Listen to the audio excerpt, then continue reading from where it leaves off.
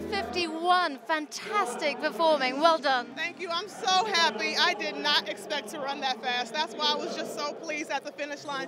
Even though I didn't win, I got that PB, I got that national record, and I really just can't ask for any more than that.